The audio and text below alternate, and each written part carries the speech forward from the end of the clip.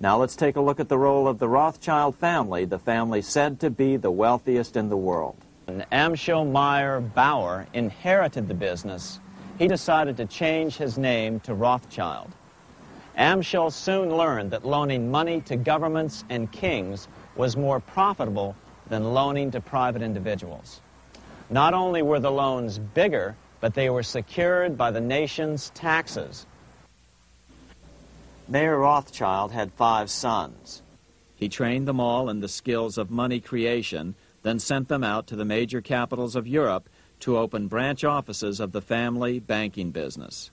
His first son, Amschel Meyer, stayed in Frankfurt to mind the hometown bank. His second son, Solomon, was sent to Vienna.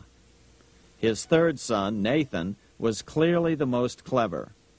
He was sent to London at age 21 in 1798, 100 years after the founding of the Bank of England. His fourth son, Karl, went to Naples, and his fifth son, Jacob, went to Paris. The Rothschilds soon grew unbelievably wealthy. By the mid-1800s, they dominated all European banking and were certainly the wealthiest family in the world. They financed Cecil Rhodes, making it possible for him to establish a monopoly over the diamond and gold fields of South Africa.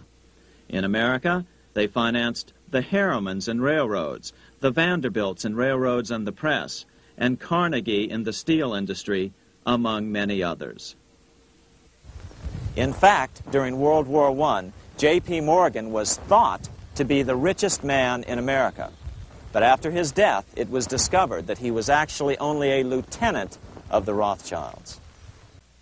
By 1850, James Rothschild, the heir of the French branch of the family, was said to be worth 600 million French francs, 150 million more than all the other bankers in France put together.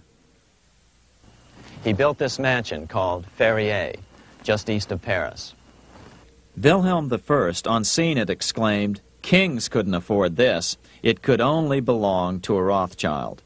Money changers, those who loan out and manipulate the quantity of money, were active in medieval England. In fact, they were so active that acting together, they could manipulate the entire English economy.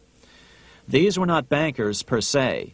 The money changers generally were the goldsmiths. They were the first bankers because they started keeping other people's gold for safekeeping in their vaults. The first paper money was merely a receipt for gold left at the goldsmith. Paper money caught on because it was more convenient than carrying around a lot of heavy gold and silver coins. Eventually, goldsmiths noticed that only a small fraction of the depositors ever came in and demanded their gold at any one time. Goldsmiths started cheating on the system. They discovered that they could print more money than they had gold, and usually no one would be the wiser.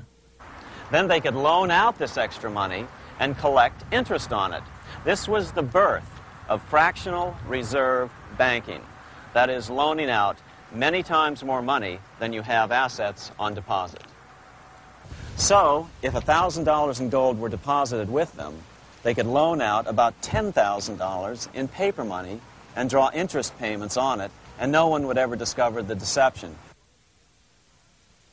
By this means, goldsmiths gradually accumulated more and more wealth and used this wealth to accumulate more and more gold. Today, this practice of loaning out more money than there are reserves is known as fractional reserve banking. Every bank in the United States is allowed to loan out at least 10 times more money than they actually have.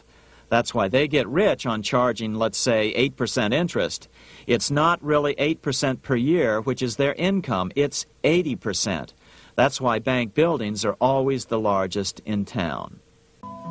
When Queen Mary's sister, Queen Elizabeth I, took the throne, she was determined to regain control over English money.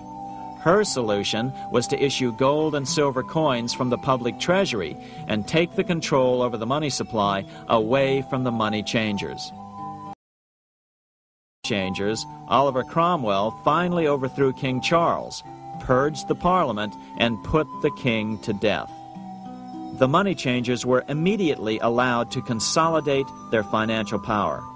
The result was that for the next 50 years, the money changers plunged Great Britain into a series of costly wars. They took over a square mile of property in the center of London, known as the City of London. This area today is still known as one of the 3 predominant financial centers of the world. By the end of the 1600s, England was in financial ruin. 50 years of more or less continuous wars with France and Holland had exhausted her. Frantic government officials met with the money changers to beg for the loans necessary to pursue their political purposes. The price was high.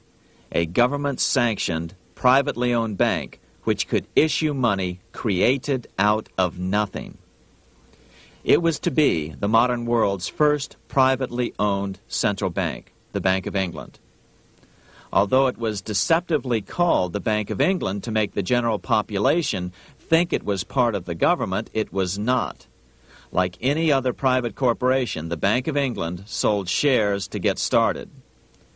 The investors, whose names were never revealed, were supposed to put up £1.25 million British pounds in gold coin to buy their shares in the bank.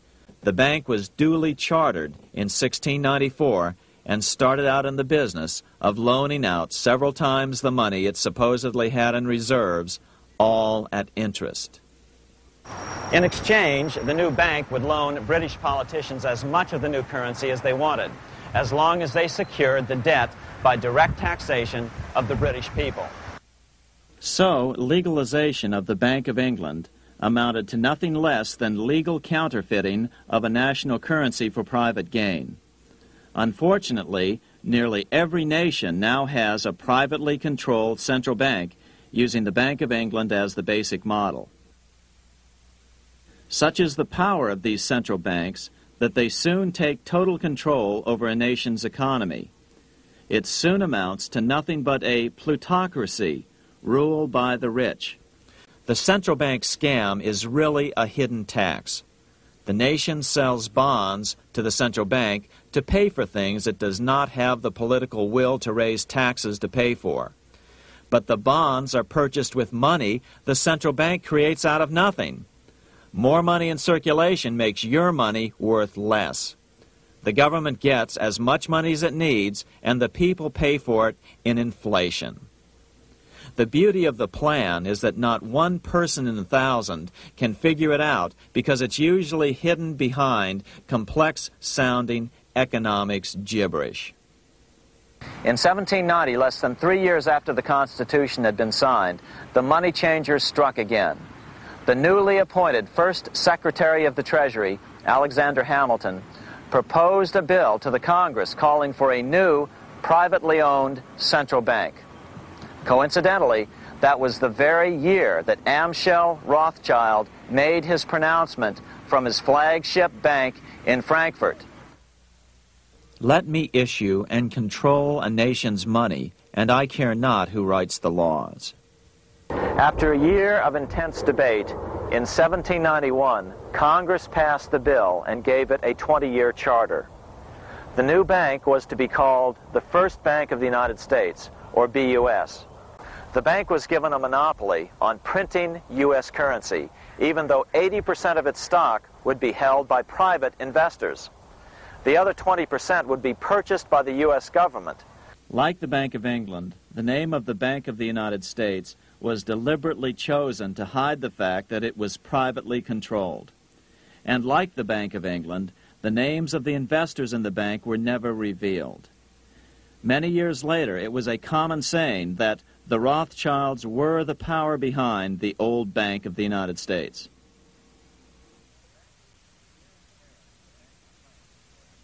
Here in Paris, the Bank of France was organized in 1800, just like the Bank of England. But Napoleon decided France had to break free of debt, and he never trusted the Bank of France. He declared that when a government is dependent upon bankers for money, the bankers, not the leaders of the government, are in control.